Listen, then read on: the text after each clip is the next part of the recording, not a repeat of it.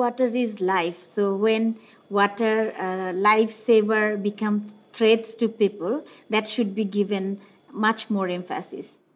Government is taking many steps in Bangladesh. Since 2009, we have many initiatives, but government needs multi-stakeholder support to continue this effort to implement these policy in policy plans. So that's why some action plans, some action-oriented activities are required. So investing in risk reduction is for the future generation. So you know that we are also moving towards achieving Sustainable Development Goal, and Sustainable Development Goal 1 goal is completely for water security issues, and with that water security, there are many other issues that is multidimensional. So all are linked.